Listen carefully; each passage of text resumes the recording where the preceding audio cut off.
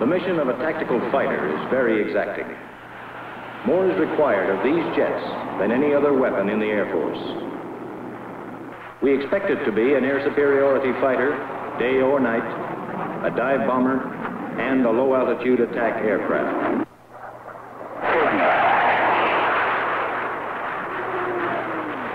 We let it range over the entire tactical field, that of close air support, interdiction, and air superiority.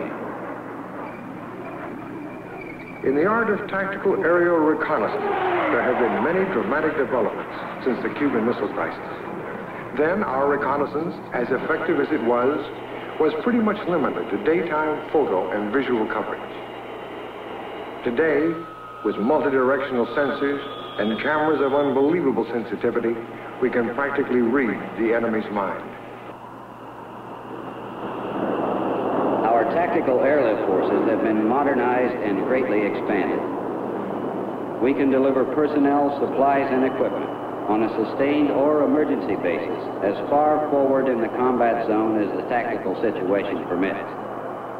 Any potential aggressor contemplating an attack on any part of the free world with any kind of weapons, conventional or nuclear, must know that our response will be suitable, selective, swift, and effective.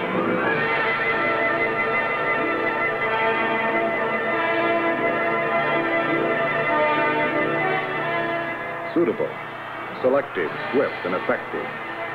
Words chosen carefully to describe the reaction of America's fighting forces to any armed threat that could, in a matter of hours, shatter world peace. Yet to those who can be called upon to deliver a nuclear device on a major target or destroy a small guerrilla force in a dense jungle, the words have special significance, for they are embodied in the philosophy and in the doctrine of tactical air power. Tactical air power. It is reflected in many ways. In the packaged strike forces capable of spanning oceans and continents in hours, prepared to fight anywhere in any climate, at any time, and at any level of conflict. Tactical air power is reflected in missiles, rockets, cannon, and bombs, and in the aircraft that carry them. Supersonic platforms from which to launch awesome weapons of destruction should this be necessary for our survival. Tactical air power can be seen in many vital support activities and in the ground crews who perform crucial and complex tasks with dedication and competence to be certain that the weapons are always ready to go. These are the elements of tactical air power. Elements which have been produced by the Tactical Air Command. For it is TAC which develops, trains, and deploys forces around the world in support of United States Air Force operations.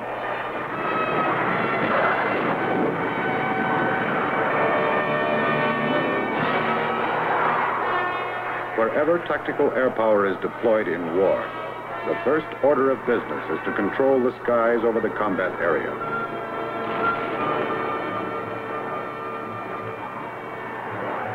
Blast his surface-to-air missile sites and gun emplacements on the ground.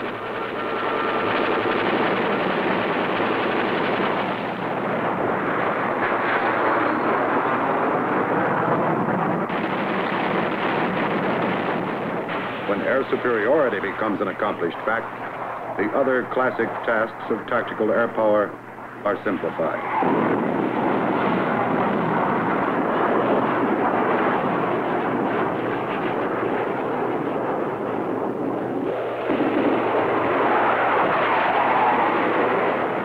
Interdiction, designed to prevent the enemy from supplying the necessary resources when and where he needs them. On the target list, everything he requires for sustained military operations.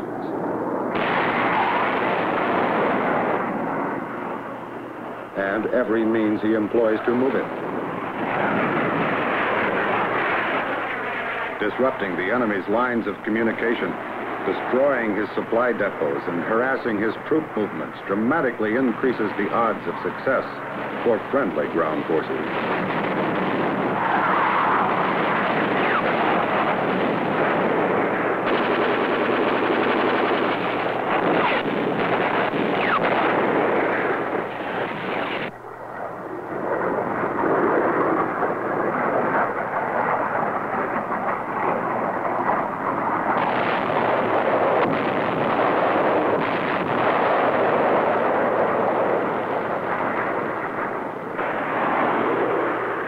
frequently, the immediate situation demands more direct action, demands close air support.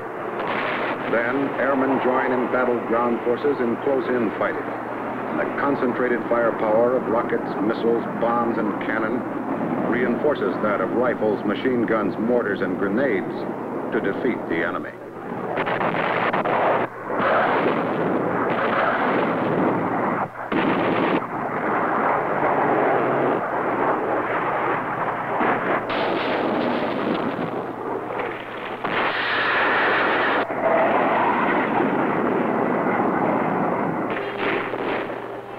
Airstrikes are directed by Air Force forward air controllers, FACs as they are called.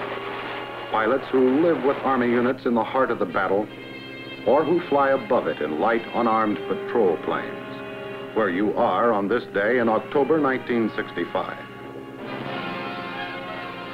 In the dense jungle below is Play Me, Vietnam.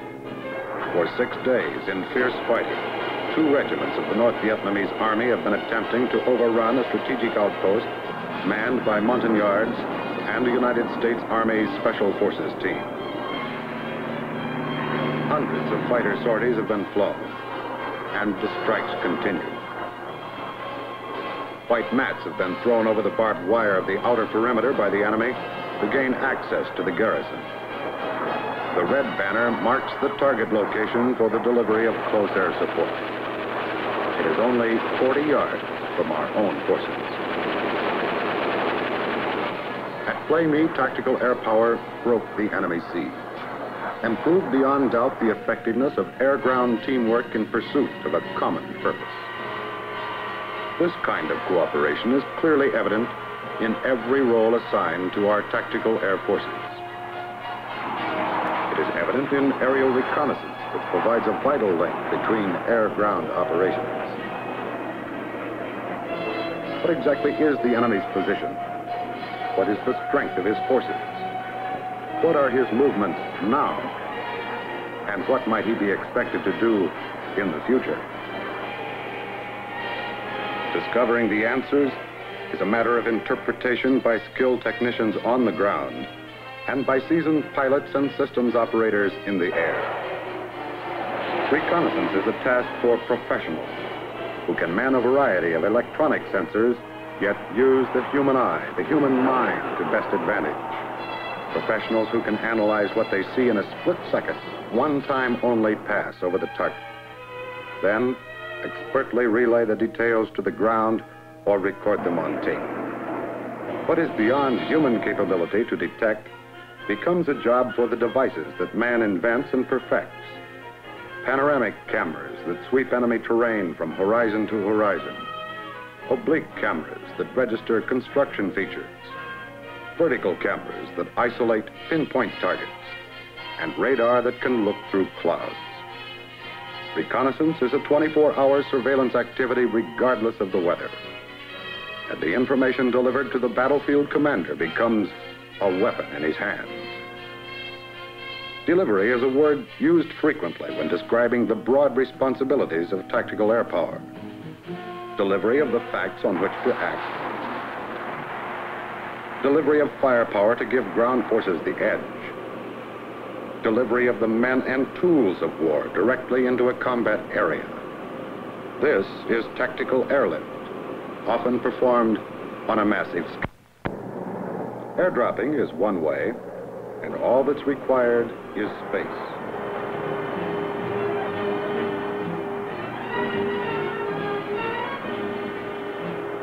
In an emergency, troops arrive fully equipped and ready to fight. But at any time, tactical airlift is ready to resupply them, as well as tactical air forces, which are part of any rapid reaction assault echelon.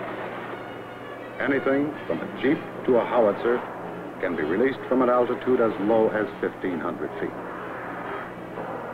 Loads up to 26,000 pounds can be dropped from one aircraft.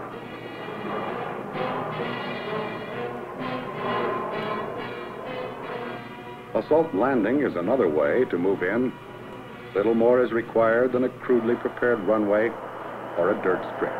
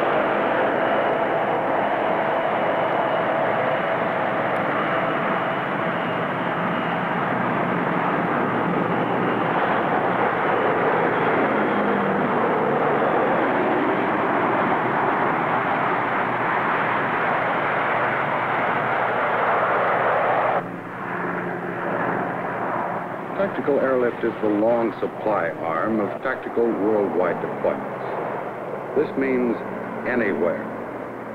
And anywhere can mean areas without landing strips of any description, areas where extreme weather presents unacceptable risk. Tailored for such operations are a series of unique cargo delivery systems. The low-altitude parachute extraction system is one of them. In Air Force jargon, it's LAPES. A small drogue parachute deployed behind the aircraft pulls the roller-loaded cargo out of the rear door. 3 6,000-pound platforms per sortie can be delivered from an altitude of 6 feet in quick response to the request for supplies at the front line.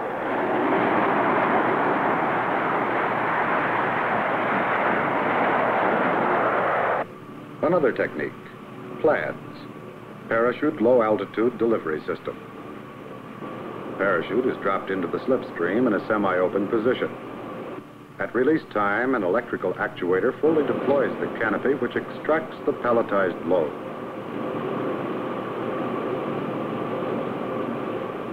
From 200 feet, 3,000 pounds of cargo float toward an impact area of only 60 by 40 feet.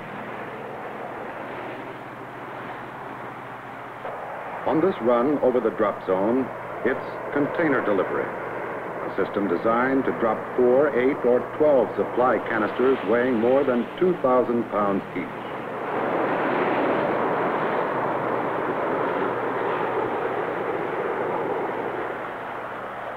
The search to improve tactical airlift capability is a continuing process.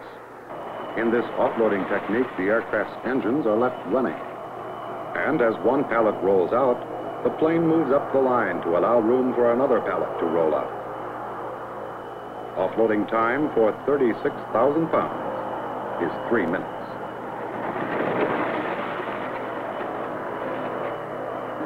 Flexibility is a characteristic of tactical airlift, just as it is of all tactical air operations. Commitments change on very short notice. They did in late April 1965. And tactical airlift crews responded to the emergency in the Dominican Republic. During a 35-day period, Tactical Air Command, Military Airlift Command, and Continental Air Command transports airlifted 19,000 passengers and over 37 million pounds of cargo, which included food and medical supplies. More than 2,000 sorties were flown, making this operation one of the most impressive humanitarian airlifts in the history of air power. On a smaller scale, in the Republic of Chad in West Africa, tactical airlift was used in the fall of 1966 to deliver grain to a population plagued by drought. Using delivery methods developed for combat, TAC C-130s delivered grain furnished by the United States Aid Program to villages so remote that other means of transportation were not available. Swift reaction of tactical airlift for humanitarian goals supplied vital food until the next harvest would fill the granaries. Here in Vietnam, requirements for tactical airlift are fulfilled under the most adverse conditions imaginable. For this is a land where you fly with a minimum of radio aids over mountain peaks reaching 9,000 feet, where you make a steep approach in fog or dust to avoid the rifle fire of the Viet Cong, where primitive airstrips carved in remote jungles turn into quagmires in the monsoon rains. Yet, they come in. You call, we haul is the motto of the airlift crews. They haul the fighting men and the implements of war needed to defend the Republic. They haul the necessities of life to sustain the people. They carry the wounded to hospitals and refugees to safety.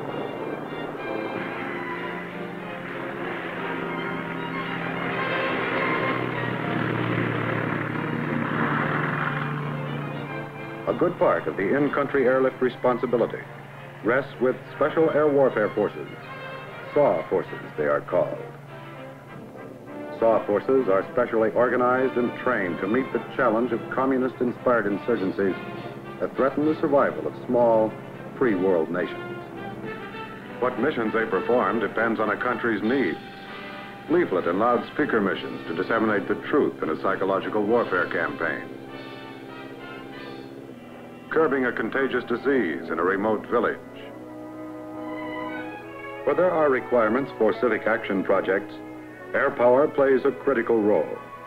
For in many areas susceptible to insurgency, surface transportation is all but non-existent. If assistance is to come at all, it must come by air, and it does. Everywhere, special air warfare forces and their native counterparts work side by side in the medical, technical, and educational fields to better the lives of everyone. And they encourage the people to help themselves to erase the causes of dissatisfaction on which communist subversion thrives. But the primary undertaking of SAW forces is that of training and advising the air forces in countries which have requested our help. It is a matter of strengthening defenses against a common enemy. A matter of shaping forces that can react immediately and applying the tactics best suited for a highly specialized kind of warfare. The insurgency is the communist design for the future. They have told us this. But their choice of the method of conquest does not dictate the limits of our preparedness. Weapons continue to be developed and tested to answer every possible requirement for tactical air power. The F-111 multipurpose tactical fighter represents a totally new concept in a weapon system, one which incorporates a variable sweep wing. The variable sweep wing and other innovations permit the F-111 to cross oceans without refueling, to accomplish short-field landings and takeoffs, and to operate at supersonic speeds at low level or at altitude.